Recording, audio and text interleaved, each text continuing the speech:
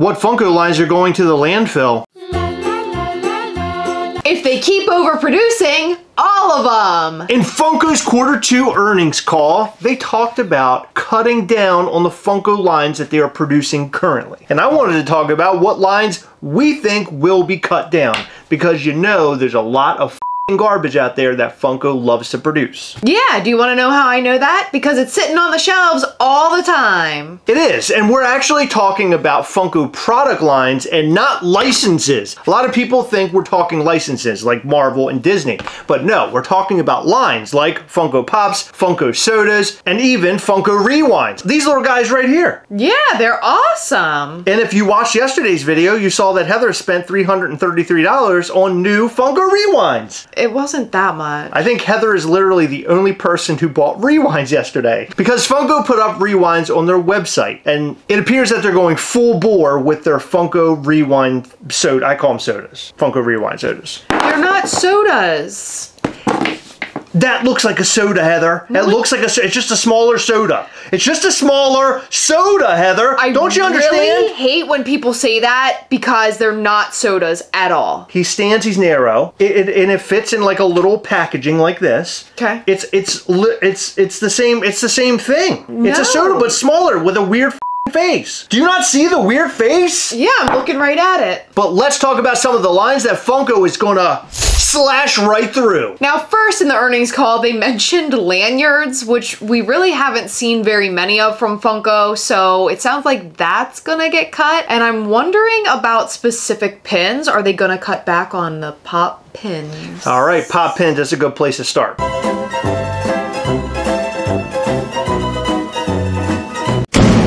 Pop pins, right now, if you go to your local GameStops or your Targets, you'll see pop pins are basically in bargain baskets. They cannot sell these things. And anywhere I go, I always look for pop pins, and I always find like a huge stack of them that just do not move. So I'm thinking pop pins are going. Do you even give a f about pop pins? Do you care? No. No, pop pins were a terrible idea. Funko should have just stuck with like little pins or something like that, but they were trying to compete with fig pins. Then you're not going to compete with fig pins. They are cool, don't get me wrong. They're okay. But that's all I have to say. Wow, okay. Funko Golds.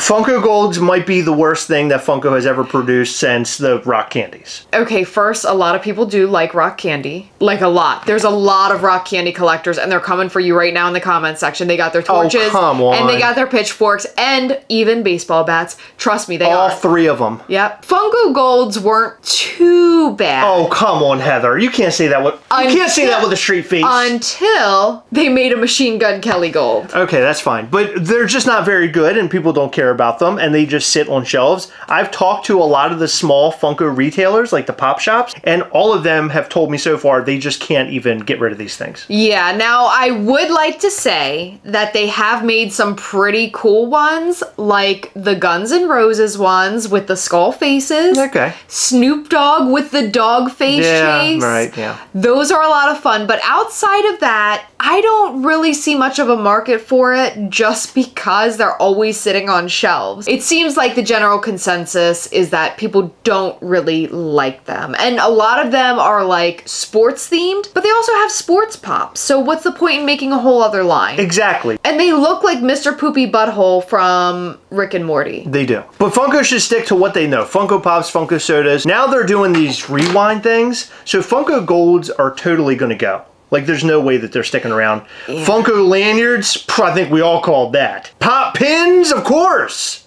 Funko f***ing lanyards. I'll be honest, I didn't really even know that they had enough lanyards to say we're cutting this whole thing. Based off the popularity of the rewinds, I have a feeling that they're going to be short-lived. I don't think these are going to be sticking around for very long. Personally, I love them, but I also loved Dorbs, and we all know how that went. What's funny is that Dorbs had funny little smiles just like these guys. Yeah. By this time next year, we would have forgotten Funko Rewinds. That's what I'm thinking. What if they cut sodas instead, so now people have to go after the rewinds? Oh my god, well. Do you think people would, like, be okay with that? You know, if they gave these, like, different facial expressions, instead they're giving them, like, these, what's the toy? We always say it. Playmobil. Like Playmobil, yeah. If they gave them something different than a a Playmobil face, then I think we'd be okay, but... I think they're adorable. The Freddies are fine, but I don't know. Funko has to cut off a bunch of these lines because they're making all these products that are just sitting. And I think Funko really wants to focus on selling a lot of product. Funko Pop sell, Funko Soda sell, of course. It appears that biddies are selling too. Those also seem very popular, and I think that's because people love the small size of them. They do, and I think what's going to be really cool is that you can sort of like scale the pops. Actually, I really like that idea because as we collect all these different pieces, like Funko Pops, Funko Sodas, and everything else in between, you end up filling up a lot of space. So biddies give you the opportunity to fill the spaces in between. Yeah, and it's almost like your pops can have their own little pop collection. I like that. I think that's pretty good. It's so corny. It's brilliant. But I love Popsies. That's another one that's going to just go.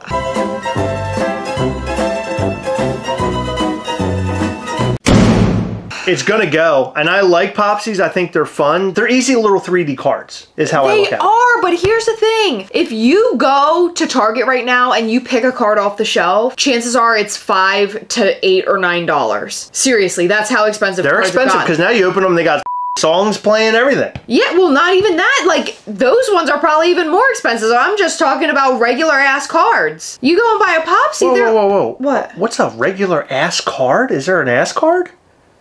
Yeah. You want to see mine? You can open it up. There's a message inside. Ew. Is the song Brown Eyed Girl? Seriously though, Popsies are what, like $7 or something? I mean, they're so adorable, they're interactive, and I love them. I love Popsies, and I wish more people would get on board, but I feel like maybe like the people that are browsing the pop sections don't really understand what they are. They think that they're just like little toys. They don't understand what they are. Yeah, you're right. If my grandmother walked into Walmart, say, and she went and grabbed one of those things, she wouldn't know what it was. She wouldn't understand why it's even there. It has the little message that you have to push a button to pop up and push down, so maybe a lot of people are unclear exactly what it is. Yeah, and not only that, you can't fit it in an envelope and mail it out. Exactly, that's a huge issue with it. I don't know, I love Popsies and I really hope they don't go, but I understand that they probably will. It just sucks because they're just fun. When you see that Funko isn't marketing something and they're not constantly throwing it in your face, Funko Pops and Funko Sodas, which they're constantly doing, Loungefly, that's big business for them, so they're constantly showing you all that. You do not see a Popsies show up at San Diego Comic-Con. Yeah, it's really unfortunate. So Popsies are definitely going to go. They're not even talking about them anymore. You really don't even see any messages about them anymore. No more emails. They'll probably put them up on the website if they haven't already, marked completely down. I feel like that's coming really soon. I think they're gone. Golds, never pushed. You never hear anything about golds. I'm pretty sure they're gone. Pop pins, same thing. And lanyards. Of course. I mean, honestly though, since we don't see the marketing, that's probably part of the reason that things haven't caught on. Bingo. And the same goes for Funko Games, which I hope it sticks around, but I have a really bad feeling about it.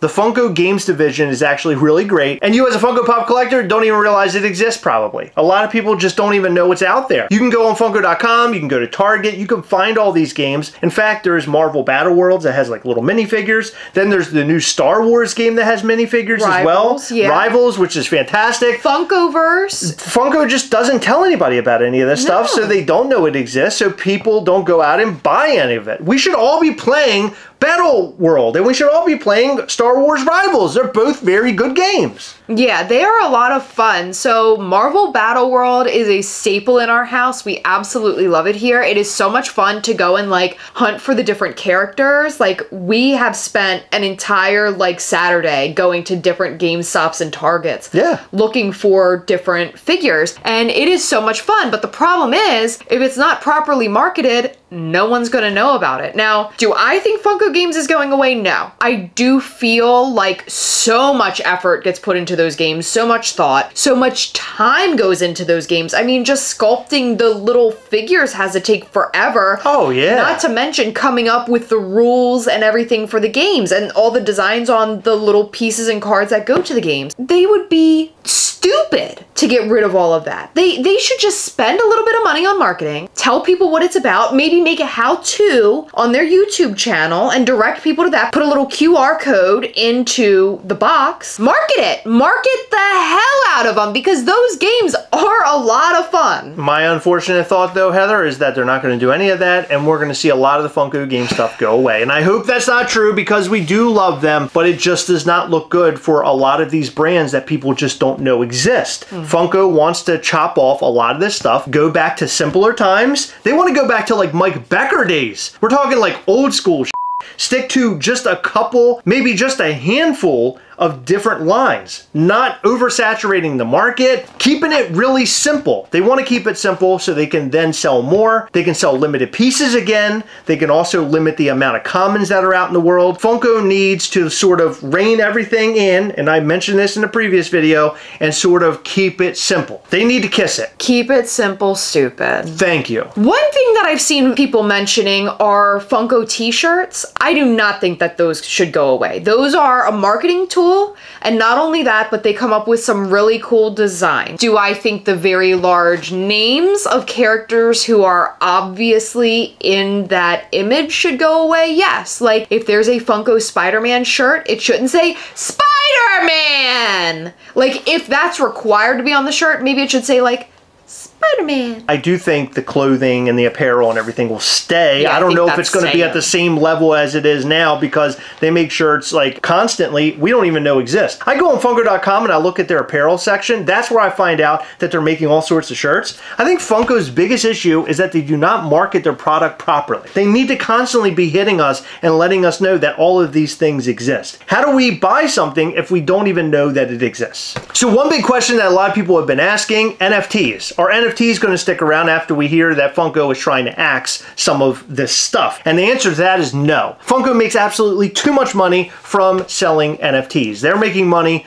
in card packs, they're making money on the secondary market. They probably don't have to spend a really crazy amount of money in order to produce this stuff. I cannot imagine that Funko would ever think to get rid of NFTs. The only thing that I think is that they're going to increase how many NFTs they do. Possibly, however, with the recent up with the box of fun at Fun Days, I feel like people might be more hesitant to trust Funko and their piece counts, and part of the allure, actually I would say most of the allure, with the exception of like really cool molds, most of the allure has to do with the piece counts. Yeah. People want rare, limited pieces, and a lot of those you can get only in the NFT stuff. I mean, you get the occasional limited piece count, but it's very rare these days. It's more within the NFT realm. I think there's enough NFT collectors that don't really give a about the box of fun debacle, so they'll keep buying them. I think it might make some people hesitant. Funko, you need to come out and explain your limited piece counts. I think that will definitely give the collectors / consumers a little bit more confidence in what you're doing. I think we need to understand exactly what to expect, because right now everything is super confused. The box of fun is a prime example. You can put out a, hey, we're so sorry that this all happened and let us do something for you. That's cool, but give us an explanation of how it's not going to happen again in the future. That's really what we need. We need the confidence back into Funko. And I think that's what they're trying to do without saying it. Limiting everything, making everything smaller than it was before, more simplified, because it got so complex is the reason why everything is so topsy-turvy today. Yeah, things got like super confused and too many lines, just too much everything. So since it got confused, if they bring it back and make it a little bit more KISS, then we'll be good to go. Keep it simple, stupid. Right. If you haven't already, hit the subscribe button, hit the like button. We appreciate all of your support. It means the world. You know what Funko reminds me of these days? Buc-ee's. You can buy a Buc-ee's hat. Right. You can buy a Buc-ee's shirt. You can buy Buc-ee's peanuts. Yeah. You can buy Buc-ee's plush. Right. You can buy Buc-ee's hot sauce. Right. You can buy Buc-ee's swim trunks. Right. You can buy Buc-ee's keychains. Right. Definitely Buc-ee's lanyards. Right. Probably Buc-ee's board games. Right. You can buy the fudge, but I don't know if that's like actually Buc-ee, like it at Buc-ee's, but is it like Beaver Buc-ee brand, or is it just like their fudge? You can buy Buc-ee's wreaths, I think, probably. You can buy Buc-ee's tchotchkes. You can buy Buc-ee's magnets. You can buy Bucky's underpants. You can buy Bucky's crop tops. You can buy Bucky's bathing suits / bikinis. You can buy Bucky's lawn flags. You can buy Bucky's balls. Oh my god, I don't know if I can take anymore. They even had a Bucky's tent when we were there. Oh my god. Okay, yeah, you're right. And I Funko think, turned into Bucky's. You know what? Funko is the Bucky's of the internet. You can buy a Bucky's swim float, like for the pool. Like an inner tube. There was a shirt that was posted in our group. It said, I took a real big at Bucky's or something. Yeah, at the Bucky's bathroom. Let me tell you something about Bucky's bathrooms. Even if you take the biggest poop of your life, they're gonna have it cleaned up within seconds. Oh my god, they will, yeah. They have like the cleanest bathrooms of all time. I feel like somebody comes in with one of those fireman hoses and they just like, and they spray down the whole thing. Yeah, like no one would even know you pooped. As a matter of fact, they probably do that as you're pooping, so it's cleaned up before you even know it. Like you don't even smell your own poop. Right. That's how fast they clean it so quick, yeah. They do a good job on those bathrooms. I wish that all bathrooms were like that. Last time I was there, a guy wiped my ass. So Funko's cutting everything down, and I think those Walmart Funko sodas, remember the ones that had like the really high numbers or no numbers at all? Yeah. I think that's a thing of the past. No, I don't think so. I don't think they're going to continue making them. I think 3-liter sodas are now like no number. I know, but that was previous to this call and previous to this new business plan. That was in the Big B's business plan. But I think we're going to see all of that sort of shift within maybe a year's time and things be very different when it comes to Funko. I hope so, because a big part of the draw of sodas are the numbers for people. Can you hear that?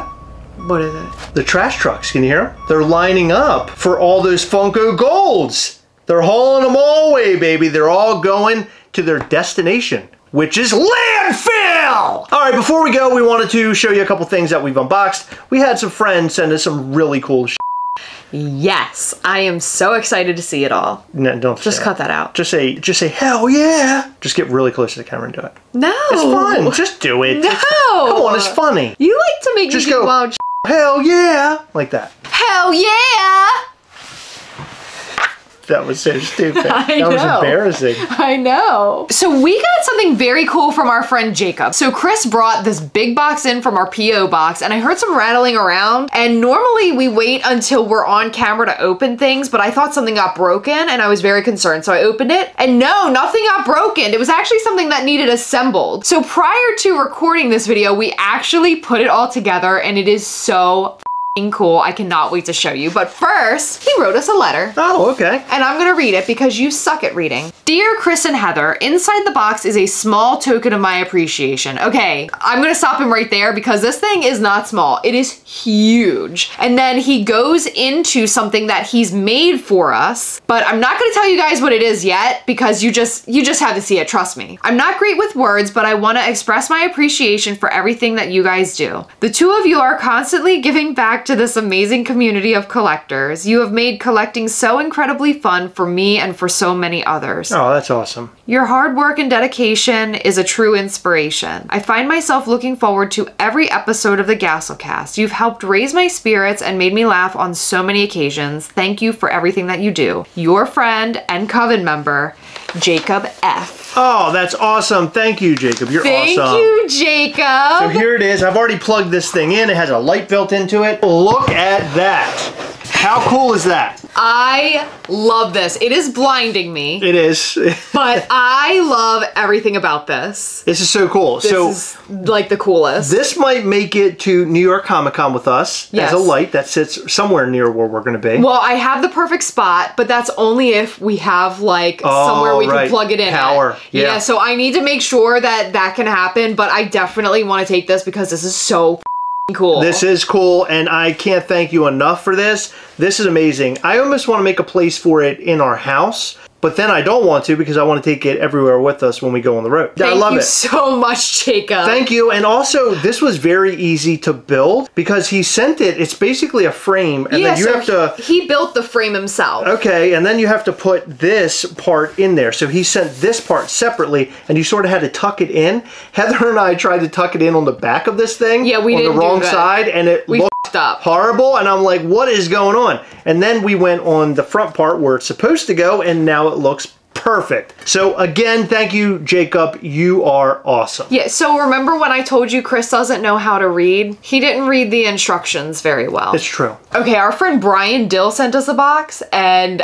I am so excited. This is such a great piece, and it's something really great for your collection. It's a Bonnie Aaron signed nun. Oh my God. How incredible is this? This is my favorite nun pop. Yes. And just having it with her signature is so incredible. Yeah, because they made two different nuns, right? It was like one with like a regular face and then one with an angry face, if I remember correctly. Yeah, so this is her where she's like... demonic. Yeah. Yeah, so there's two different versions of it. This is such a great Funko Pop, as Heather mentioned, and also now we have it signed. There's the JSA authentication, and then they put the sticker there on the side. That's cool. So thank you, Brian Dill, for adding this to Heather's collection. For those who do not know, Heather has an extensive collection of signed horror Funko Pops. Yeah, it's pretty impressive. I don't really want to brag or anything, but it's cool. Thank you, Brian. I'm so excited to sit her on my shelf. She's gonna fit right in. Fun fact, I have never seen any of those movies. I do not know a thing about that character, but I think that character is really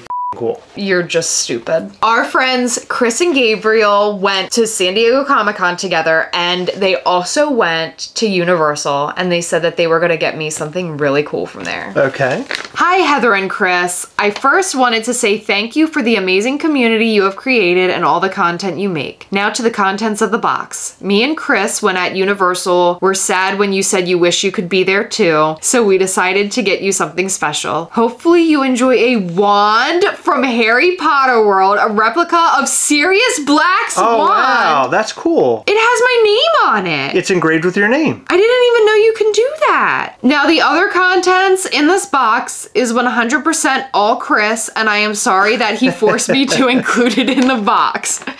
Okay. Oh, no. Shake and pour buttermilk pancake mix. Why the f is there ketchup? Chris informed me that he eats ketchup on his pancakes. And I told him that we can no longer be friends. We're not on speaking terms because of this monstrosity. That is disgusting. Well, I think he's now forcing me to eat ketchup on pancakes. Oh my God, that's horrible. Who does that, Chris? You are foul, and everybody tell Chris in the comment section below how disgusting he is. I know, we're having for breakfast tomorrow. Oh my God, I'm gonna throw up. Ugh. Okay, that doesn't look like what you think it looks like. Look at these bags the wands come in. Ollivander. Is that in Harry Potter World where they make them? Yeah, Ollivander's Wand Shop. 382 BC. Since 382 BC. That's pretty cool. Whoa. It does have my name. Wow, look at that. That is, wow, it's heavy. Like a lot heavier than I thought it would be. That's like the real deal. Look at that. And there's Heather written there, or engraved there. That's beautiful. Thank you guys so much. I love these wands. They're so cool. I'm not a Harry Potter fan, but I always thought the wands that they make, you know, the recreations are so neat looking. Well, everybody has a different wand. They're made of different woods. They have like a different core in them. Yeah. They're different lengths and different colors. I always like looking at the different characters' wands because they're just so different from each other. Like this looks like it would be Sirius Black's wand. That's badass. Thank you guys so much for sending us all the fun stuff. Heather appreciates all the gifts. And thank you again, Jacob, for sending us that badass sign. We are totally going to put it to use. Guys, what do you think about everything we talked about Funko-wise in this video? We'd love to know that and more in the comment section down below. And what do you think about all the things that Heather received? We'd like to thank you for staying until the end of the video, and we want to shout out to some of our patrons from Patreon for being so awesome. Lewis Sutton, Jeremy Strecker, Nicholas Moser, BBB Meister 83, Past Tense 82, Noah Crisco, David Newman, John McCormick, DOE710, and Douglas Hunt. Thank you guys so much for your continued support. We appreciate all of our patrons. You guys rock!